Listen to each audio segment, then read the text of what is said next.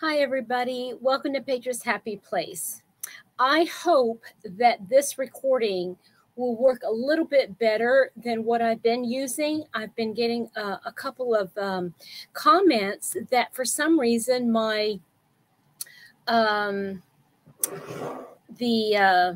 audio was not loud enough. So I'm hoping that recording this way, let me bring it a little closer, that this way recording it on StreamYard and just kind of like posting it will be a little bit better. Please let me know in the comment section below what you are experiencing. So this is going to be a wrap up. I had originally intended to do individual updates on each of these projects, but I thought, well, I don't have, to tell you the truth, I don't have the energy to do it more than once right now. So I thought I'm just going to do it all at once, and we will play it by ear. Okay, so the one thing I am not going to include in this one is my weekly yarn highlight. I will do that in a different video. So here it goes. I wanted to give you an update on my fruit garden. So to catch everybody up, I am working on a fruit garden crochet along. Now, I'm kind of like just doing it on my own. I know that Dana from Wanderlust Crochet is working on it with some of her viewers. And I know it was a crochet along years ago when Janie Crow actually put the pattern out. Okay, so this is the book that I actually bought. You can download, I believe it's a free copy from her website, but I decided to get the actual book because I actually like having a pattern in my hand. Although I will say that it's very difficult to follow the actual written pattern because it's all written in UK terminology.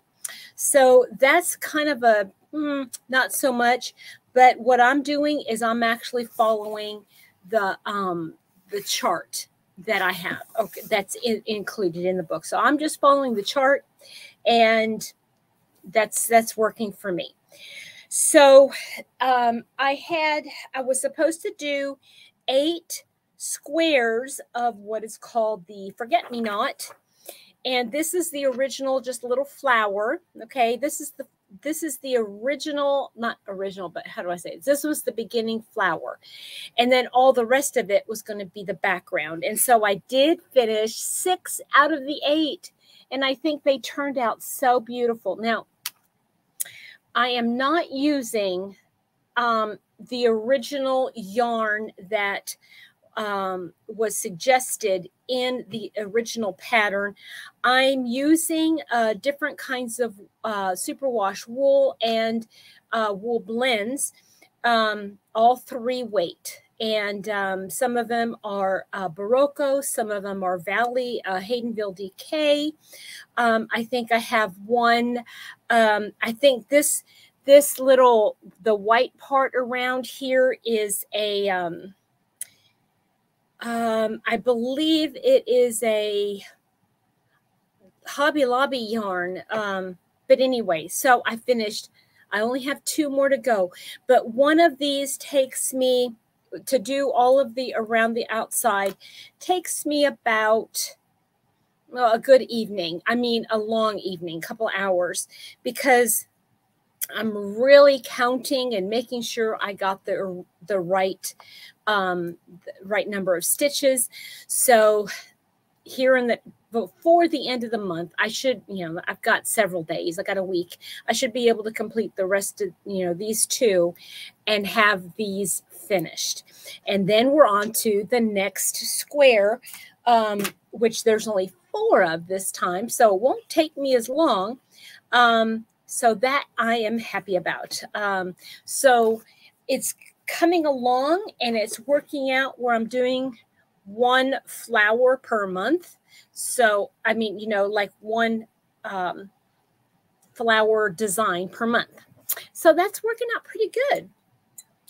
I've got my Merry and Blessed. I think, this is just my opinion, but I think Merry and Blessed could be all winter long because, you know, I can be blessed all year round. But the Christmas tree is definitely for you know, the winter months. And it's not really just a Christmas tree. It's just an evergreen tree. It doesn't have anything on it, so I can get away with it. Okay, so if you recall, the designer of the month was Tony Lipsy from TL Yarn Crafts, and I was working on a hat called the Mesa hat, and I had completed this hat. I don't know if you remember, but this was one hat, and I had wanted to go on to other projects, other designers, and I thought, well, you know what? I completed this hat. It didn't take me all that long. I love the pattern, so I did another one. How about that? Now, this one, I actually used a pom-pom that I bought from Joann's. And this one is one that I made. And I do like the stiffness of this particular one. This one is a little bit floppy, but hey, it's all right. It's all good. It's all good. So I made 2 of those Mesa hats. And I'm rather proud of myself. I learned a new stitch, you know, that was Tunisian, and I had wanted to do Tunisian. So yeah, that is done. I'm so happy with that. Okay, so the next thing I want to talk about is my temperature blanket. Now, let me go over this again. Now, let me see if I can figure out my hair here. But my temperature blanket was what I was going to be working on for Mr. Happy's colors, okay? Now, my goal with this is to weave in all the ends, okay? Then I thought, that's taking an awful long time. I don't know if I want to weave in all those ends. So I figured out how I can do make it straight across, and then I'll do a enclosed border. However, I went back to my original thought that I'm actually going to weave in the ends. I haven't done any on this side, as you can clearly see, and I've done about half of this side. And it looks really nice. And I think I'm going to continue doing that. I have not worked on this for a little while. It's something that, you know I know I can complete if I just set my mind to it, but it's not a big rush. Okay. It's been waiting for a year. Well, not quite a year. It's been a while sitting in this bag with all the yarn in it. But regardless, I will work on that also. Probably starting here as soon as I get done showing you the rest of the stuff. So, okay, here's the deal. I decided I had gone back and I watched Tony Lipsy. I love her. I love her. For those of you that don't know who she is, TL Yarn Crafts, she is such a wonderful soul, and I just love her. And she did a temperature blanket in 2021, and I just loved the design. And so I decided I'm going to do that for myself. So I'm making myself a temperature blanket, and I put together all of the colors that I love, okay, that are my favorite colors, because it's going to be me, and it's going to be this year. And so what I did was I used blues and purples and pinks, okay? I think those are my favorite colors, although, you know what? Now I'm starting to like greens too, but let's not go there. That's just one more thing. So I want to show you, I'm not going to show you what each thing represent what each yarn represents. Just know that I'm starting with the blues for the coldest, and the pink is for the warmest, okay? The lightest pink. So it's going to go from the darkest blue, go through up to the darkest purple, then the lightest purple, and then the darkest pink to the, or I can't remember. I'm sorry. I can't remember how I did it. No, opposite. Light blue is the coldest. Then the warmest gets the darker, and then the darker purple to the lightest purple, and then the lightest pinks to the darkest pinks. Okay. So this is my darkest purple that I have, and all of these are Stylecraft DK, and they're a mess because there was a little bit of yarn barf every single time I open up a Stylecraft. It's yarn barf. That's one thing that I do not like about Stylecraft. But anyway, so this is the darkest purple. It's called Emperor. Here is one of the purples. This is lavender. And then we have what's this? Wisteria. Then we have violet. I think this is violet. Yes, violet. And it's violet. So far, here's some of the purples, as you can see. We've got magenta. That's in the pink category. This is yarn barf. Okay, so this one is clematis. This is the color of a flower, of course, and I'm using that as my lightest purple. Then we have, oh, this is a huge pink. This is fuchsia, and this is, I mean, in your face pink. Then I have fondant. Here, I'll put, what am I using here? I'll put the pinks kind of together and I'll hold them up. And then I've got candy floss and raspberry. So these are the pinks. Okay. And then these are the purples.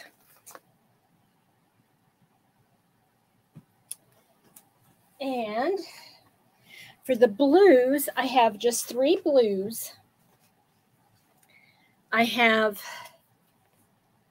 cloud blue. And this is, I believe, denim. Yep, denim blue, denim. And this is royal. So I've got these 3 colors for the blues. Then every single one, I haven't even told you the design. Oh, heavens to Betsy. Well, okay, so the designs are squares. And every day is one round of the square. And I'm not going the same way. I'm not going around and around. I'm going around and then coming back around so that it doesn't look wonky. And I'm using the linen stitch. Every middle, every center of every square is going to be white. And this is just the plain white from Stylecraft DK. And then and each one, like for the days that have 31 days, I'm going to end it after the 31st day. I'm going to do one round of white again. So it will begin and end with a white. And if the month has less than 31 days, however many days it's lacking, it will end with more rounds of white. So, yeah, anyway, that's the way it's going to look. And I've got the first 17 days done of January, and this is what my square looks like. Isn't that pretty? And you can see that this blue, that's the only blue I've got in this particular square. That was the coldest day of the month, which was, and there's actually 2 rounds of it, and that was 39 degrees.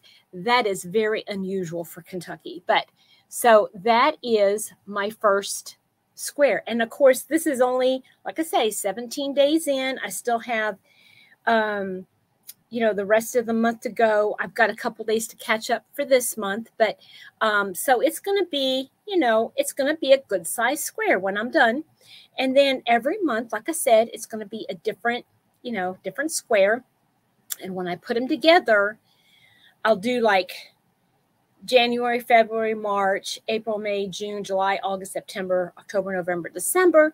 So it'll be a nice, good size square. I did not gauge this. I figured whatever size it turns out, that's the size the blanket will be.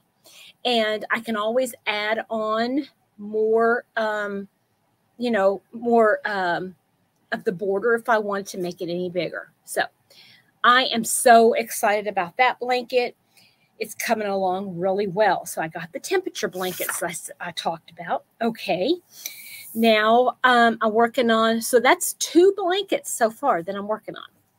Blankets, guys, blankets. I've got 1 more blanket that I'm working on. And I'm not in any rush to do this blanket. I'm just doing this one as a palette cleanser. That's the good word I want to use. It's my palette cleanser, and I haven't worked on it in a while, but this is my Bronte Ripple blanket. And for the life of me, I still can't remember who did it. I'm going to make myself a note.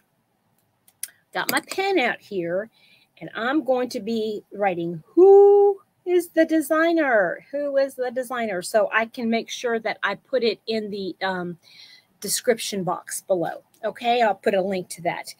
So this is the Bronte Ripple, and I'm using 5 different colors. I'm using this royal blue, this multicolor. Hold on. The multicolor is the Super Saver Jumbo Macaw. And this blue is the I love this yarn. White is I love this yarn. Then this denim color blue is Big Twist, and so is the gray. So it's going to be just a lovely little blanket. And yeah, I'm looking forward to working on that. And I'm just going to keep going until I run out of yarn or it's as big as I wanted it to be. I am not particular in my blankets, y'all. I just, whatever happens, happens. It's a blanket. It's a blanket. So, and I'm not even sure what I'm going to do with that blanket once I'm done with it. Now, I know that the temperature blankets are going to be ours, you know, so it's just a special little memento for each of us, Mr. Happy and me. But I don't know what I'm going to do with that one. I might donate it. I'm not sure. I've got 2 bins over here to my left that I'm probably going to be donating. That has got hats and scarves and cowls and a couple of smaller blankets, you know, just little things that I know I'm not going to be using around my house. So there's that. So, okay. I want to talk about some of the projects, the other projects that I've been working on. Now, I did, in a previous video, I told you all about this pattern. It's, this is Pamela's Adoring Crochet. Hold on. I know I put the pattern right here. There we go. Pamela Barton from Pamela's Adoring Crochet. She designed this, and it is in the, I believe it's the February 2022 Crochet World. And she used a 3-weight yarn, and it was color changing type of yarn. Well, I have been having this on my shelf for a couple of years now. This is Believe by Petra. This is the colorway I designed, and Melissa from Crochet in Agreement had put together for me. And I will link her her Etsy store in the description box so that you can check this out. Now, this is the acrylic. She sells acrylic, cotton, and wool. And she's even got one in there now that has got glitter in it. So, and she's also got different weights of yarn too. So yeah, any colorway that you see that you like, you can ask her if she has that particular weight available, and she can whip it up.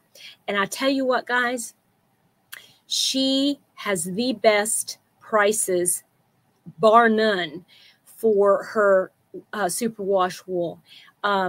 Yeah, I know she's not making much money from these dyes. So anyway, this is how this is turning out. Now, it's kind of busy and you really can't see the pattern, but I am loving it. Let me hold it up a little closer. Well, actually, let me do it like that. So I guess I could block it. But again, this is acrylic, and yeah, it's just going to be a however long. Again, as much yarn as I've got, I'm just going to keep going until I run out of yarn. At first I thought, oh, I'm going to make a big wrap. I don't know if I have enough to make a wrap, but if it is, it is. If it's not, it's not. But right now, it's definitely big enough to make it like a really thick cowl. You know, like I could sew it together here on the side and put it over your head, and it would be a really thick cowl. But it is acrylic. And I'm thinking, you know, that'll be a really pretty weight for those in-between months, you know, like the summer, the spring and fall. And even in the summertime, sometimes, you know, you get into a restaurant or something. And I always like to have, in fact, I made my mom one of these, a wrap in a really pretty, her favorite color. And I would keep it in the car so that if we were to go into a restaurant, even though it was 100 degrees outside, you go into a restaurant and that jolt of the air conditioner sometimes causes our bodies to do some really weird things. You know what I'm saying? So having something in the car that you can just take with you and just throw over your shoulders in a restaurant or in a movie theater, you know, or even in a store. Some of these stores are kind of cold too. So anyway, that is my that wrap. And what does she call this? I apologize. I'm not very good. It's called the berry wrap. That's what Pamela called it, the berry wrap. So I'm just going to keep plugging away at that until I'm done with it. I don't know. It's another one of those palette cleansing. Okay. So the next thing I want to talk about is Ogo Colorama Halo. Guys, I am like hooked on this yarn. I'm like literally hooked on the yarn. Originally, I got a couple of purple and a couple of green. Then I went back and I got more green and another blue, and that's what they had. That's what I wanted. And then I realized that I so love working with this yarn. I've got to have more. And I don't know as if they're going to be bringing it back. You know, I mean, I asked the lady in Joann's, I said, do you know if they're going to be restocking any of this? You know, if I'm ever going to be able to get these colors again? And she says, I don't know. We haven't heard. Yeah. And they're on like, they're not clearance, but they're on like an end cap for $5.99. And they're originally like $10. So what did Miss Petra do? She went and she got more. So I got 4 of the pinky color cranberry color. I got 4 of the Sky Frost or something like that. It's like a blue multi-changing. And yeah, I got those. And I am thinking I have to go down in that area of town again today. And I am thinking I might have to go back in there and get the rest. Yeah, the only color I'm not like keen on is they have like a mocha color, and I'm not sure I really care for the mocha color, but they had 2 yellows. They had a couple more pinks. So I don't know. I might go back in there and clean up, just depending, because I go in and because I'm part of the healthcare worker community, because I do work for a doctor. He might not be an MD, but he is a doctor. And so I get a discount, and it brings it down to $4. $4 for one of these. And there's like, let me see here. How many yards? 481 yards in one of these Colorama halos. Okay. All right. I've said enough of what I'm going to say about that. I got another pattern. I went on Etsy, and I got onto Jeannie from On the Hook Crochet. I got onto her Etsy store, and I ordered her Outlander shawl. I love it. Okay, so let me show you how far I've come. Now, before I do that, I think I got to see if I find a, well, I've got to be real careful because I don't have a stitch marker in here. But here's how far I've come.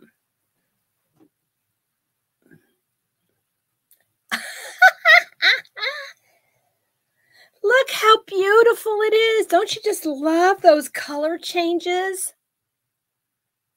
Oh, it's so subtle. It's beautiful.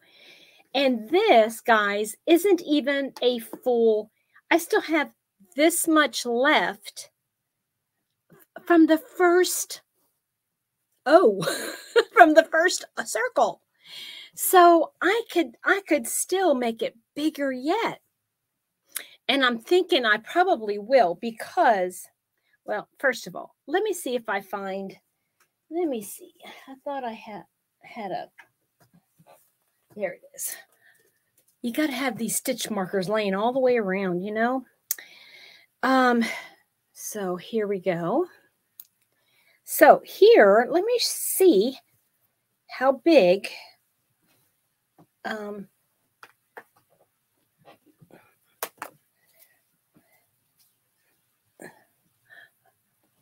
yeah. So it's going to go, it's going to cross. So I'm going to have to use another one anyway. But my word, isn't it just beautiful? And it's so soft. It is this yarn. If you haven't seen the review, I did a review on this yarn. I just love working with it. I'm sold. I love this yarn. It is my equivalent to a lot of people's what they like in the latte cakes. This to me is better than latte cakes. I love it. For me, the latte cakes leaves a little bit of I don't know, it feels a little bit funny after I get done working with it. And I'm not sure what it is, but it leaves kind of like a little film on my fingers.